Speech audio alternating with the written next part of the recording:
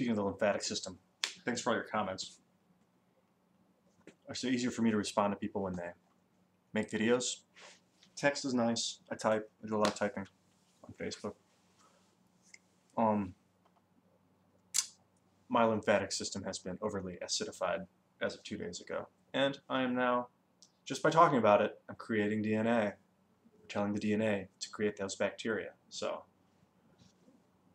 be cognizant of that. But to tell the story, this node, this tonsil, whatever it was, adenoid, I don't know, but the lymphatic discharger had gotten fat, thick with acidic lymph, with nowhere to go, if only to damage the rest of the inner throat. So the body knows, don't put it out there, because everything else will absorb it, and you'll get sick. So the body's like, do me.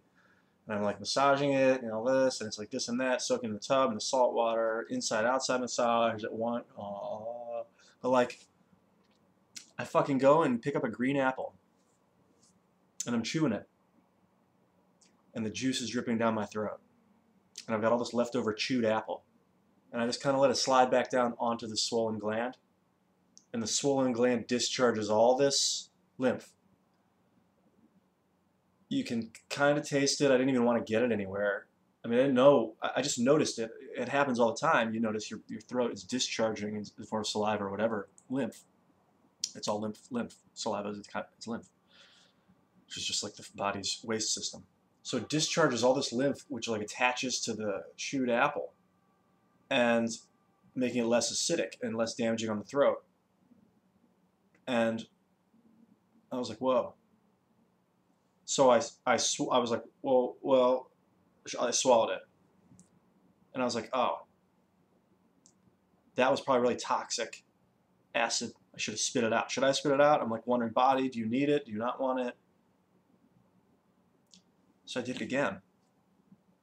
And I went to the bathroom, and I like washed it with the apple, and it just like discharged all this liquid that was like, it tasted metallic, kind of like bacteria. You can kind of taste it's like sharp. It's like the taste of cold metal. Like it doesn't, it doesn't really have taste, but it's like it does.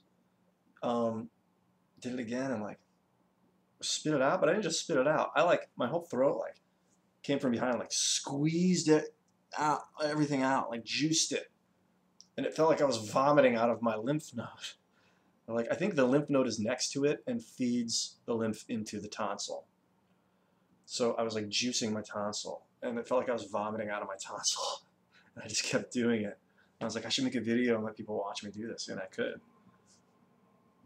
But it was like, just kept squeezing this acidic lymph out. I feel like a fucking $1,000,000. I mean, it's still kind of sore. It feels like a zit after you pop it, like it's kind of sore. And I can tell it's not, there's still like lymph being put into it. And I'll juice it again later. Go down to the market and get a whole bunch of fruits and see what they do. I hear pineapple's really good, and ginger. Very exciting. I don't think it's just alkaline product. I don't think. They say an apple a day keeps the doctor away. All those people.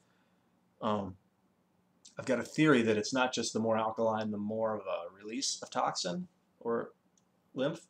I have a feeling that green apples, particular apples, are like really good for it. You can just feel the astringent nature, but they're not too acidic. Like pineapple's kind of acidic, but that might be good.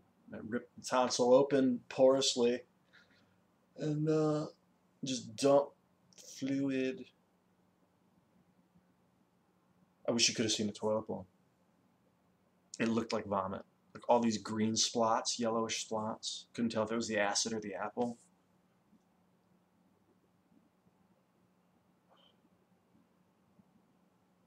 It would have been awesome, man. I flushed it, It was a real spectacle.